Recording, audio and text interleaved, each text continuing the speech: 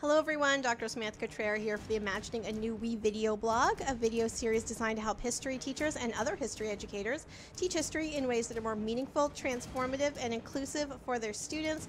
This is Bee. She's very grumpy that I've been doing so many conversations today, but the conversations have been so great that she will forgive me, I'm sure, when she hears them. So I've been doing a few of these Source Saturday series. The Source Saturday series is a series where I'm talking with historians and archivists and creators about different primary sources and talking through them so that we can see how historians understand primary sources. And then within that series, I've been talking to people on different themes. And this particular video is really fantastic because it is one of three related to this collection, this book collection on women in World War II. And it's really exciting to be able to connect with the editors of the collection, but also some of the authors about ways that we can think about women's involvement in World War II as not just was it good for them or bad for them, but the nuances of it. Like all of the other thematic series, this little 1-minute introduction is the same for all. We'll go to an introduction to the person that I'm speaking to, and then we'll go to our great video on the different sources.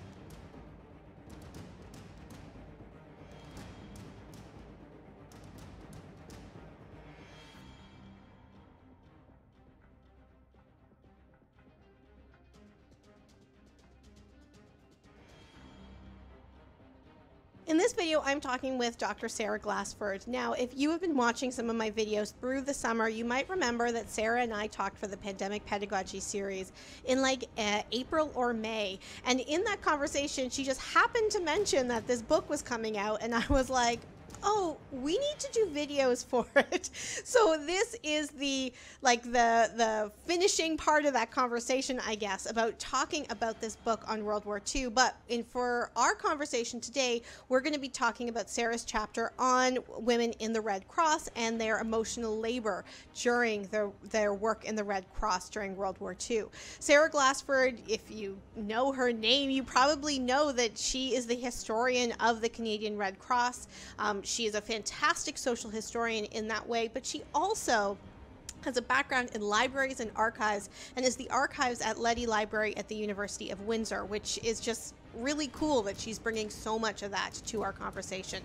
She's talking about her chapter and one of the sources from her chapter, but she's also the co-editor of this collection along with Amy Shaw, and I'm just so pleased that we get to talk about this work because she's such a fantastic scholar. So let's go over to Zoom. Sarah, I am so excited to talk with you about the chapter in this collection because if you remember when we talked in the spring, I was like, oh, we should just do a whole series on that collection, and now we are, and I'm so excited. Me too. Do you want to introduce yourself for people that didn't maybe watch that first video? Although they should have, because it was so wonderful. Go watch that one. Yes. So my name is Sarah Glassford, and I'm the archivist at the University of Windsor's Leddy Library Archives and Special Collections, and I'm also a social historian of post-Confederation Canada. And the Red Cross is a huge research interest of yours, although I feel like that even in saying that doesn't really capture how much of the Red Cross historian that you are. It's true. It's sort of my life and the Red Cross's history are weirdly entwined. I didn't start out with that as a goal, but yeah, actually, interestingly, the group of Red Cross women that we're going to be talking about today are the reason that I went on to do any Red Cross history at all. I started as a summer student in my local Red Cross branch, which was just kind of a fluke. My grandma knew there was a job, and I went and applied for it, did the summer student thing. But one of the summers that I worked there, somebody either found in a filing cabinet or brought in, I can't remember which, a little envelope of very brittle, yellowed 1940s newspaper clippings about this Red Cross Corps, and I was like, what? You know, as a history student, instantly I was like, ooh, artifacts, you know? And so if I was done my work, I was kind of try to put these in order and figure out what they were talking about, you know, what they pertain to and stuff. And in a way, sort of fell in love with this group of women that they were discussing. So I ended up doing my master's major research paper about that local branch of this organization, the Red Cross Corps. And then went on and did a PhD and wrote the history of the Canadian Red Cross. But I keep finding new sources related to this larger group of women in World War II, and so ended up writing an article for this collection about World War II women in Canada and Newfoundland, specifically about them, that sort of draws together all these little bits and pieces I found over the years. And so it has like a weird emotional resonance for me, that I actually feel like I finally got to say something meaningful about these women that have kind of been floating in my imagination for a lot of years now. So it's a fun set of artifacts and documents to talk about, and also it's just a fun chapter to write. That's really cool. I love, you know, when I was doing my PhD and I was talking with other doctoral candidates, I always said, like, your PhD is your autobiography in like some ways. You're always built in, and the more you recognize that, the easier some of it becomes. And in not talking to doctoral students for, you know, for the last 10 years or whatever, I have missed having those conversations. And so I love the fact that you were making these personal connections with this particular chapter, because I do think the more we allow ourselves to like name our connection to the work, the more interesting it becomes. I'll tell you a quick little anecdote. So my grandmother was like 14, 15, like she was too young to really do much around World War II. But before my mother came along, who was the oldest, you know, my family was like, oh yeah, she used to work for the Blue Cross. And I was like, oh, the Blue Cross. So I was imagining that she was like a nurse's helper, like she was like rolling bandages during World War II. Like I was imagining she's one of the women that you're going to talk about today. Right. And someone was like years later, like when I was in my 20s, they're like, no, the Blue Cross. She worked in insurance. And all the romance dissipated. I'm like, number one, that makes so much more sense. Number two, that is not nearly as glamorous. So oh, that's funny. Yeah. I am so glad that we're talking about this chapter, both for those personal connections, but because the collection as a whole is so interesting, because it really moves away from that binary thinking about whether or not the war was just good for women or not, but really looks at the nuances of experiences of women during this particular time. And one of the things I really love about your chapter is like you're naming emotional labor, you're naming that as such a key element of war work. And I just really appreciate that a level of analysis when we're talking about Canadian history, especially Canadian history related to a war, because it's so dominated with particular versions of what war is. Yeah, well, and certainly, you know, as I say, I had sort of my own devious reasons for wanting to write this particular kind of chapter, but it became a theme of the entire collection. There's a lot of emotion history in the different chapters. Some of them very explicitly, you know, it is a focus, like in mine, but others, it's just in there. And so it became one of the themes that we talk about a little bit in the introduction and conclusion.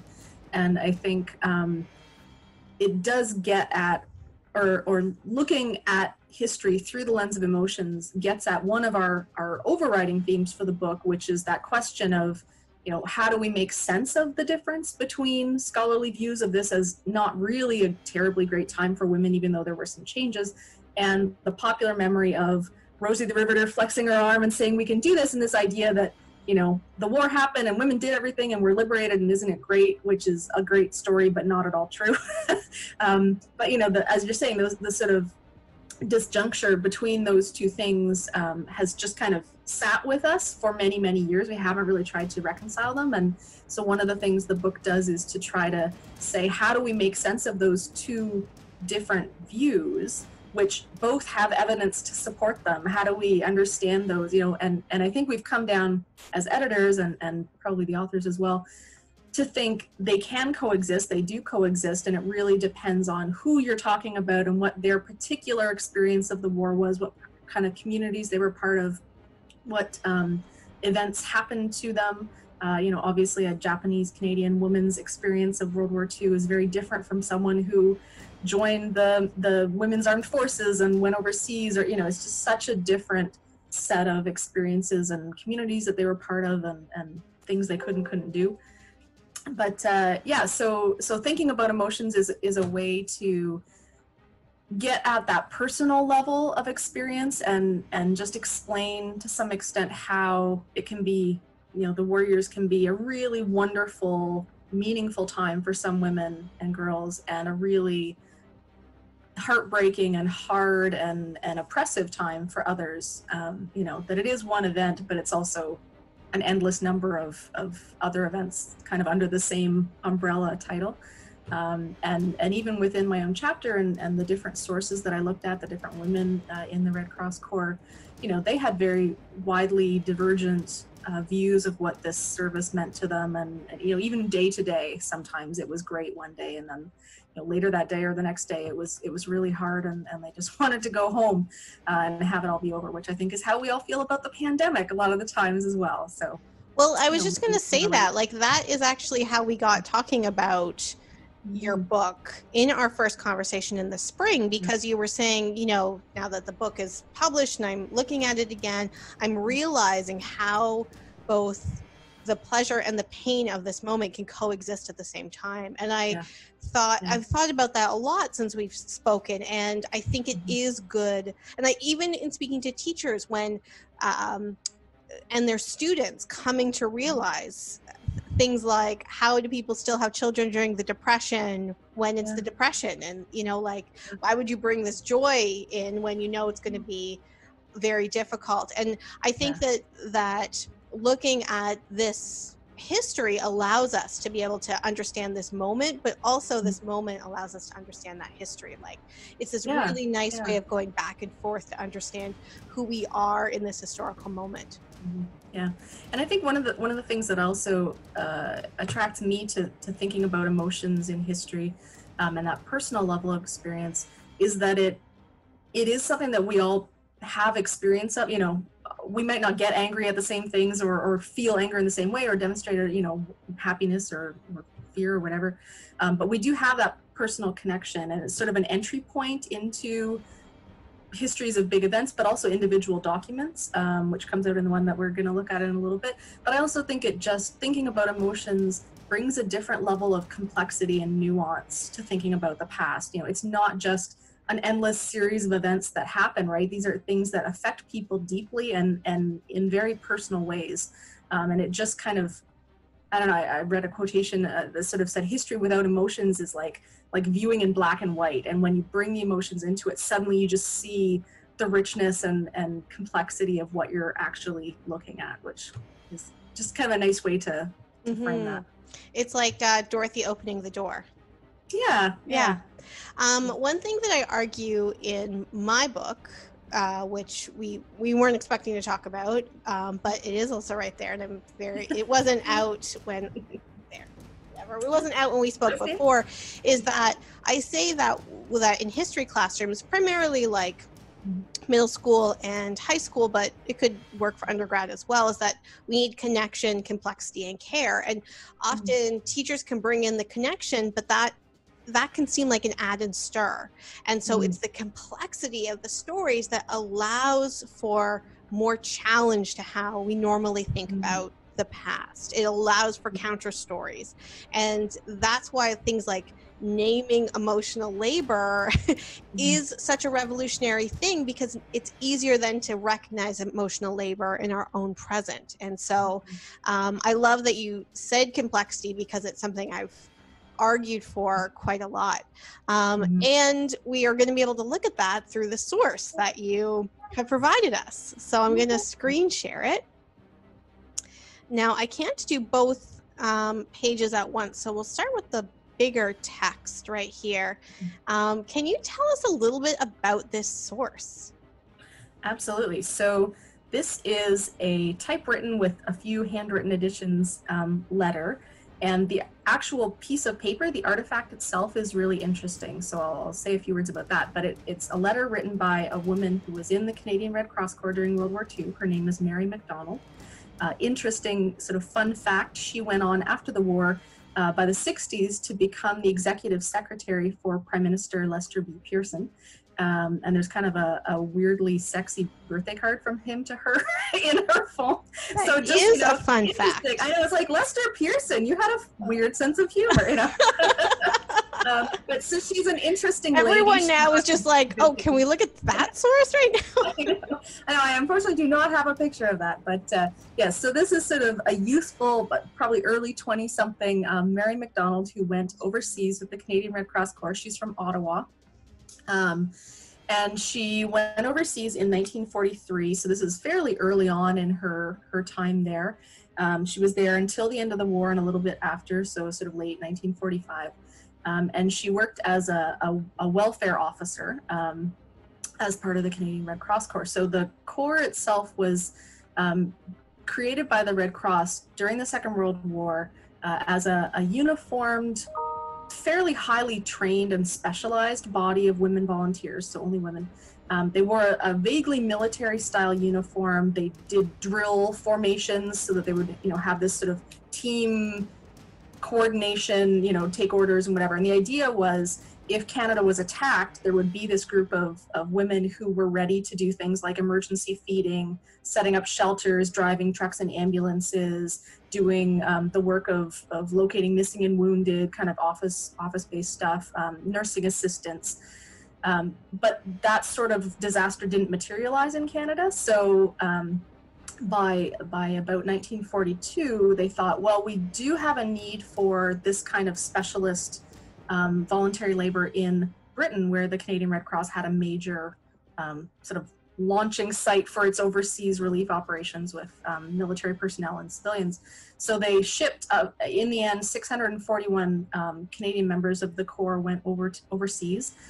They served essentially behind the lines in Italy, in Northwestern Europe. A lot of them were in Britain. There were, I think, 4 or 5 in Newfoundland, which was a different country at the time. And yeah, just sort of did whatever they were told to do. But a lot of them ended up either driving ambulances and trucks or working as what they called welfare officers, which was sort of a generic caring role. So some of them worked in canteens for servicemen, sort of I don't know, fun centers where they would feed you. You could stay overnight. You could, have paper to write letters, do little concerts, sort of this kind of a place to stay / morale / food.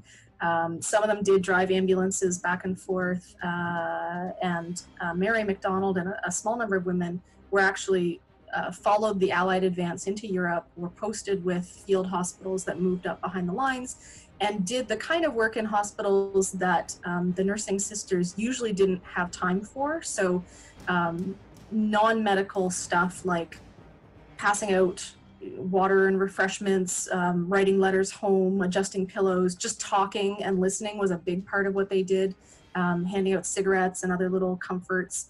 So it sounds kind of light and fluffy, but what's interesting and what I talk about in the chapter is the huge emotional toll that it took on women to do these kinds of supportive roles, because essentially they were recruited and sent overseas because of their practical specialist skills in one of these different areas. But when they got there, they found that really what they were needed for was to be women who cared about men. In these, very vulnerable situations of, being sick and wounded in hospitals or far from home and just kind of disconnected from the men's normal lives. So there's this sense that as women, they were kind of naturally fitted to be compassionate and caring and listen and supportive and morale boosting. But then their actual jobs in the Red Cross were to do those little, almost intangible tasks that help people just keep their morale up. So fluffing someone's pillow and adjusting their blankets and listening to them talk about their girlfriend at home is not going to save their life, but it may boost their emotional resilience enough to get through a hard day and go on to the next day and eventually recuperate. So that's what we talk about when, we were talking about earlier about emotional labor. It's really the work of managing your own emotions and other people's emotions. And for these Red Cross women, it took a lot of emotional labor to manage their own emotions so that they could do their job of helping to manage men's emotions. So there's kind of a double emotional labor going on there. And so just to get back to our document here, it's an air letter. So it's on this really thin blue paper that was both the envelope and the paper in one. So the other image, actually, you can see the address and the stamp and everything, but it was the idea that the military had this official air letter that you would write in a limited space as much as you could, fold it up, and it was very light. They could pack as many as possible into a single flight back to Canada, and it's sort of an official piece of correspondence in that sense. So Mary McDonald wrote, I think there's more than 100 of these in her collection at Library and Archives Canada, and it's interesting, just as kind of a side note, that her mother, to whom this one is written, and her sister saved these letters that she sent during the war and after. They eventually found their way to Mary, who then saved them for many more years. And when she passed on, they were donated to the National Archives. So at every step of the way, there's a sense that this is an important piece of history or document of her life, of the work that she was doing, of the larger Second World War. So even the fact that they survived says something about people at the time and since, how they valued this little very personal account of one woman's war service. So just as an artifact, I find them really interesting. This one is nicely typewritten, so you can read it pretty clearly, but she complains in one of the other letters about the quality of British typewriters. And she said they weren't what she was used to in Canada, and they were driving her crazy, and I'm not sure what the difference was, but I find that funny sometimes when you see she's crossed out words and stuff with the typewriter. Well, and there's a couple places like here where there isn't a space between two words, and like you can see that she's like, you can see like, oh no, that's not. Yeah. So I mean, so it's interesting. Everything that you were saying was really interesting about like the role of these women to basically like babysit grown men in a way, like to be able to be the representation of like mother and sister and girlfriend, because you haven't talked about sexuality there, but I think that goes without saying that there was definitely that kind of element. They're sort of encouraged to be attractive and lightly flirty. Nothing, untoward, but like a little light flirting is appropriate. Yeah.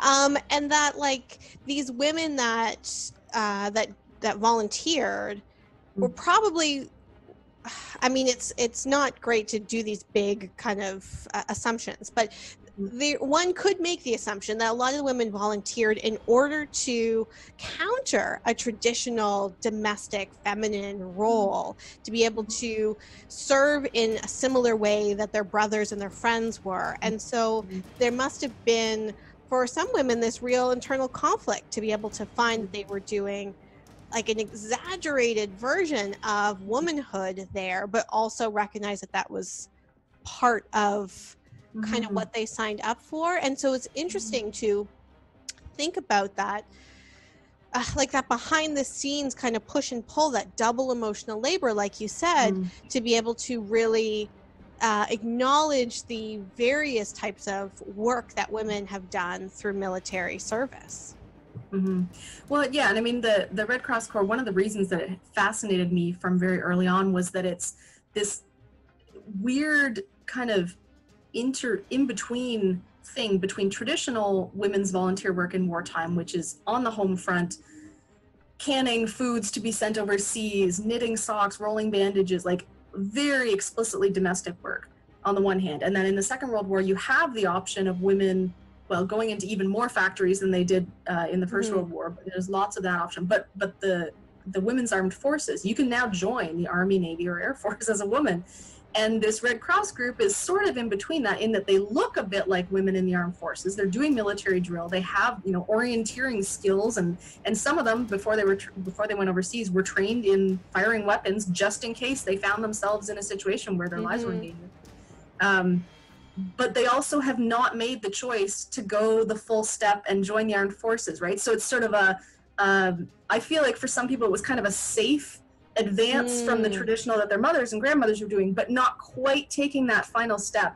Although there were other women who joined this first, and then when the armed forces were created, joined them instead, or moved back and forth depending where they thought would allow them to get overseas quicker. So there is a woman, at least one or two that I know that were in the Air Force and in the Red Cross, and they were hoping to join the Red Cross, but then the Air Force was created, so they joined that, and then it was taken forever, and they weren't getting anywhere, so they came back to the Red Cross and ended up going overseas with them first, and but the other point to what you're saying is that a lot of these women did view themselves quite explicitly after the war as veterans. They were never in the armed forces, and the Red Cross is explicitly a neutral humanitarian non-military group, but they considered themselves to be veterans of war service, and had a fairly lengthy campaign, which eventually was successful, to get a limited amount of government benefits through Veterans Affairs, which I find very telling. Yeah. So tell me, as a historian that knows the Red Cross very well, that knows like World War II history fairly well, women in military conflicts in the 20th century, what do you read from a source like this? And before you actually answer the question I posed to you, I found it interesting when I'm reading this letter in relationship to some other conversations I've had with historians that have letters of soldiers, and one of the themes that we found through these conversations, which is why like having the conversations about the sources have been so wonderful, is how much care kind of goes back and forth in these letters. Like men are writing to care for the people back home are writing in ways that are like, oh, let's not talk about all the like blood and gore and decapitated bodies you saw, like, just so you know your kids are okay. And what's interesting here is how so much of this letter is about like, how is so and so and how is so and so, and like, here's my network, my social family network of people that I'm still interacting with. And it's just it's just interesting how care kind of manifests itself to and from families in these letters. I don't know if that is something you want to pick up on. I just thought that was kind of an interesting theme. What are things that you read through through this letter, for example? Well, I chose it. It's very short. It's just the two sides. Sometimes they have extra pages, but this one's very short. I chose it specifically because I thought it was a good encapsulation of the theme of caring and of social connection, I guess, really. That is a theme of the whole World War II women collection that we're talking about, and specifically of my chapter. So I kind of talk in the chapter about the ways that these Red Cross women supported men and did emotional labor on duty, their actual jobs and what they're doing, and their relationship with servicemen in that way. But then off duty is actually the bigger part of the chapter, because they're trying to maintain their own reserves of resilience to do that caring work that takes so much out of them. So they are experiencing danger. Some of these women were torpedoed on the way to Italy, lost everything they had and just escaped their lives. They have crossed the Atlantic to get there, when the U-boats are patrolling, and a lot of them are staying in Britain. They're going through the bombings, the Blitz, all the V2 rockets and things. They're in overcrowded circumstances. They're on British rations or army rations. They're traveling behind the lines. They're hearing guns firing not that far away. They know the Germans could push back and overrun their hospital at any time. So there's all that kind of war context. Then on top of that, there's the people that I know back home in Canada and the ones that I know that are enlisted. Are they safe? Are they aware that I'm safe? There's that kind of mutual anxiety going on. There's, are we going to win the war? And then there's the daily grind of, wow, I feel terribly exhausted and very personally upset, and I now have to go into a ward and be cheerful and perky and make all of these guys feel like it's going to be okay for the next 2 hours when they are lying there, wounded or they're depressed or whatever. So all of that kind of going on spills over into their off-duty hours of, okay, how do I, having just gone through that kind of a work day, how do I replenish my ability to wake up in the morning and be caring, or just even to do my job and try to be caring? And so they do that through a variety of things. One is, there's a lot of joking and laughter. There's a lot of kind of casual dating and social activities, especially if they're based in London and have access to, the theater and movies and all this kind of stuff. tons of social get-togethers. They're constantly trying to contact people that they know, friends, relatives, somebody's brother's neighbor's chiropractor. You know, if they're in Britain, they'll try and connect, and you know, even just seeing somebody with a Canada flash on the shoulder is instant kind of connection. And then on top of that, also trying to maintain their pre-existing connections with loved ones at home, which is the roundabout way of getting back to your initial point of what's in this letter and the kind of caring that comes out. So there's a lot in this letter about Mary either having seen or trying to see friends and relatives that her mother would know. Her brother was in the Air Force, so she's saying, you know, I know you wish I had already been able to see him. It hasn't been possible. You didn't have leave, but I'm really trying. We're going to be together at Christmas, and, you know, sort of, we're okay, basically, you know, and we will try and connect. But it's also very meaningful for her. And literally the first day she was in England, she went to the Royal Canadian Air Force office to say, where's my brother? So, you know, so it was a priority for her as well. There's some stuff in here about going out to her first English football game, i.e. soccer, with, I think, sort of a friend from back home that she had connected with. You know, there's comments on her sister has started violin lessons back in Ottawa, and sort of Mary's thoughts on that, mutual friends, have you seen so-and-so, please remember me to this other person. And so what I kind of came away with and try to talk about in the chapter is that these women in both overseas and in the ways that they connect with and correspond with people back home are trying to either create or recreate social networks of support. And sometimes that's friendship, sometimes it's actual family ties, sometimes it's sort of imagined family ties. One of the other Red Cross ladies talks about having a brotherly relationship with a orderly at her hospital. She never had a brother, and it really meant a lot to her that she had this kind of platonic brotherly relationship with this guy. You know, best friends and making really close friendships with the people they were serving with, the other women, sort of that shared horrors and shared intense experience, you know, creates these bonds.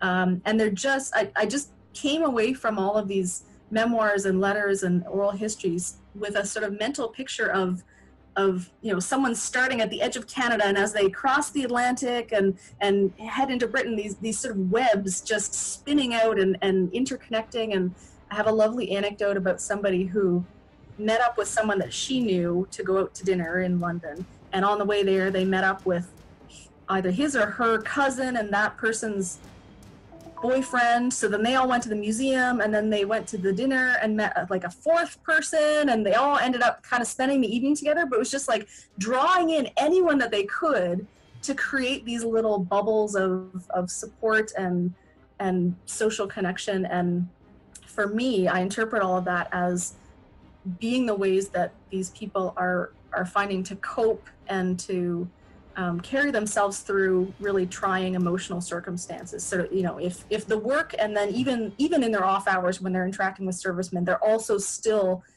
unofficially doing that work of morale boosting and trying to keep their spirits up. I mean, these women were going, and nurses talk about this too, going out dancing all night when like the last thing they want to do is be on their feet. They're like, I do not want to dance under any circumstances, but golly, the boys have had a hard day, let's go do it, you know, in the sense that like it means so much to them, so we will put out that extra effort. So all of that is taking away from these women's sort of own emotional reserves. So they have to fill that tank somewhere else, and they're doing it through creating these webs of connection, going out on casual dates, finding wartime romances, going to the movies, laughing, joking, writing letters, getting parcels, all of this.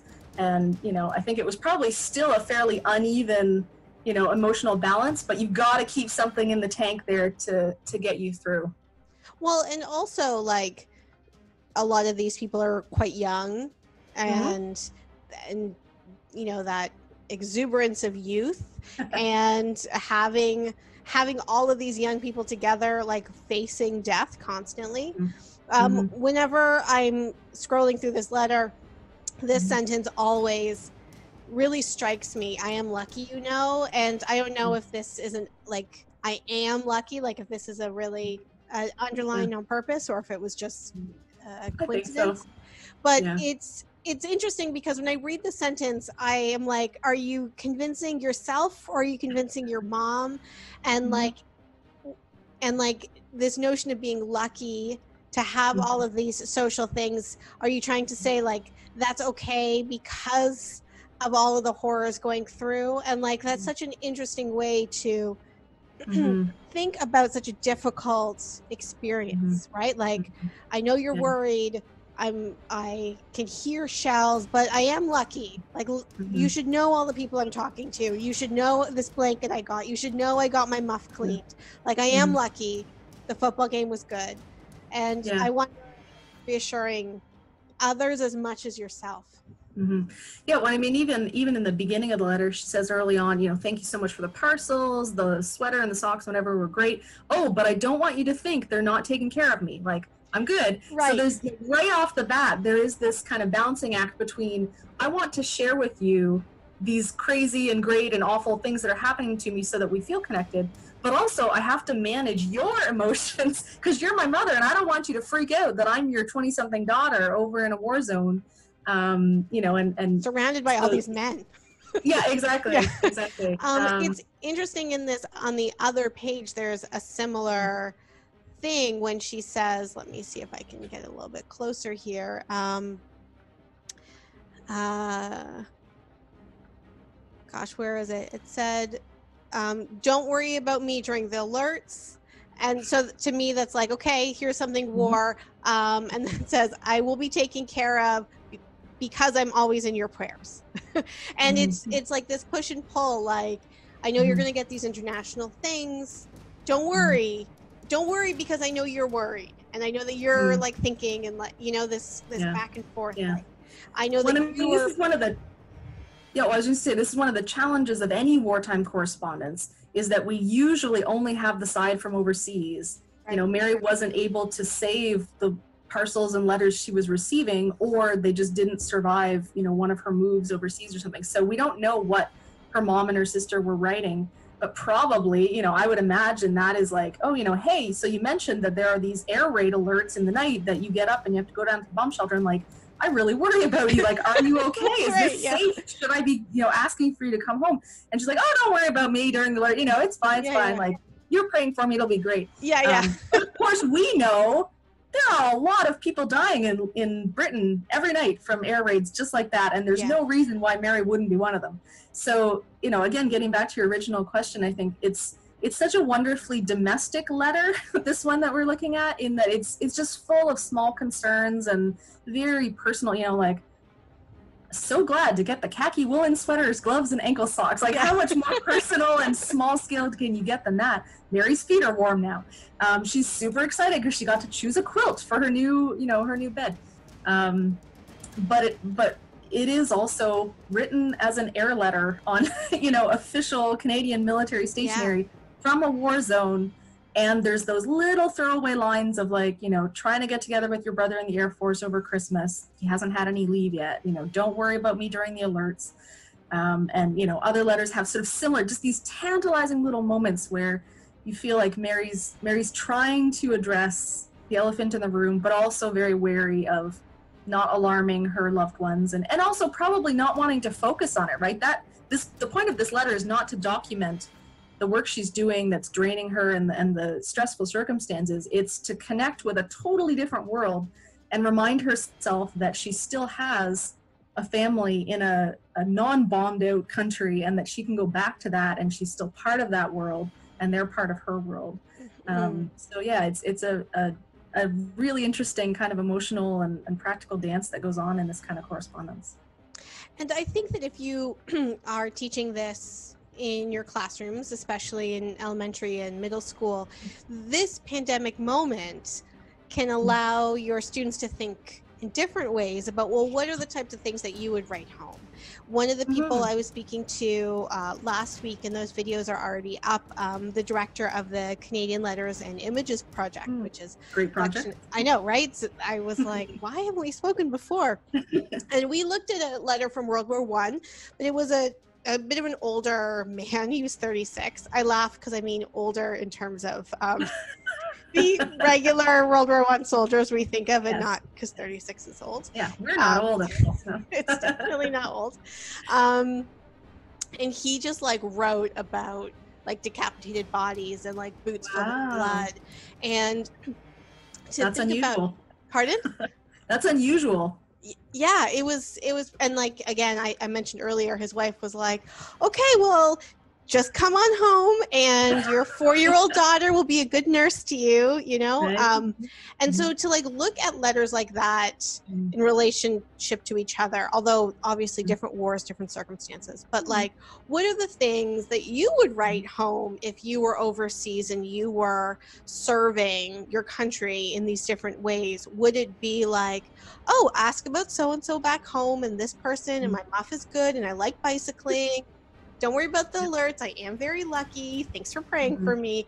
Or like, so I saved his belt buckle because we'll never know who he was, you know? Yeah. Like, what are the things that you want your family at home to think about you if this is like your last day? That's super morbid, but that's what wars are, right? Well, I think also like on a given day, what will be the emotions or the experiences that you need to just get out of you, you know, because a lot of people do use writing as a sort of self-counseling, processing kind of tool.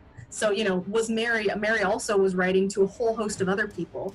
Was she writing different things to different kinds of people? You know, her mother would get one thing and her best friend would get another, or, you know, it would be interesting if we had all those to compare, but we don't. And I just wanted to, before I forget, I have a picture of Mary when she was a senior citizen. Yeah. And it's kind of timely. So she's look, she's 36 in that picture.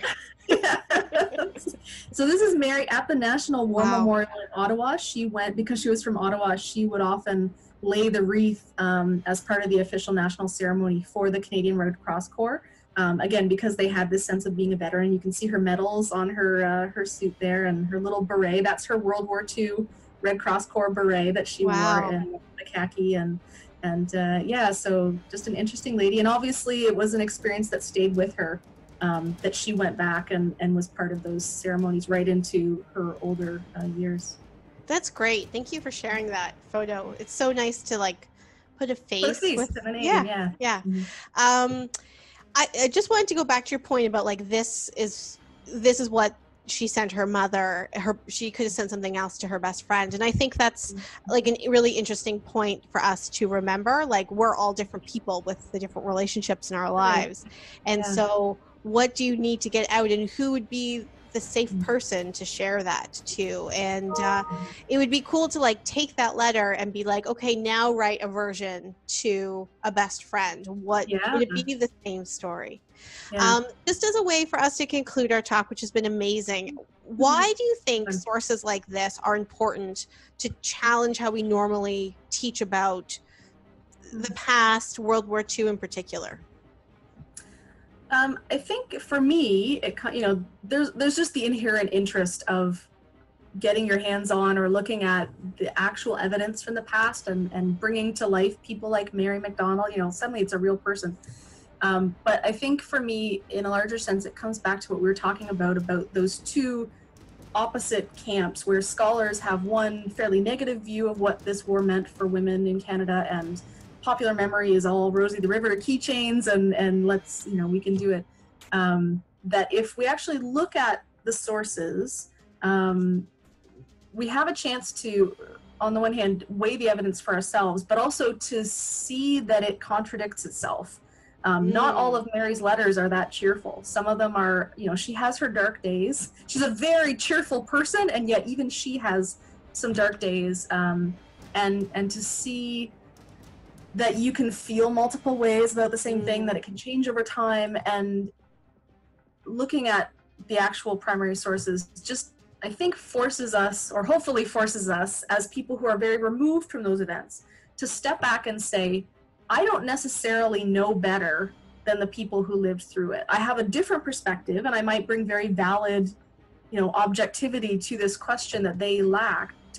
But I wasn't there. I didn't feel those emotions. I didn't have that experience. So I have to give some credence to the people who are actually telling me what it was like. And to recognize that complexity, to get back to what we were saying, and to recognize the nuances and the contradictions. And when people tell us in their own voices and through their own artifacts what it was like and what it meant to them, that we do them the respect of believing them, right? We can add our own sort of surrounding interpretations, but that we preserve a space for them to tell us what it was like, because they were there and we weren't. Yeah, that's so wonderful. And so often women's voices in history, I mean, and in the present, get overshadowed or not, or just ignored, and how much more valid it is when we do that with histories related to women specifically, to ensure that we don't tell those voices what we want them to say. So thank you. What a wonderful and powerful way to end this conversation. And it's the 3 videos that I'm doing related to this book collection. I think it's such a kind of a really nice way to think about the collection in its entirety. So thank you again, Sarah. This was so wonderful. Yes, always a pleasure to talk to you. Well, don't say that, because last time you said that, I was like, well, let's do. So now if you just like get right on your next book, we can talk about it. This was really fantastic. Thank you so much. The link to the book is below. Your chapter is in it, but you are co-editor of the collection. So your influence and these ideas are through every chapter, I'm sure. And so thank you again. My pleasure. Have a great day. Thank you. Bye. Bye.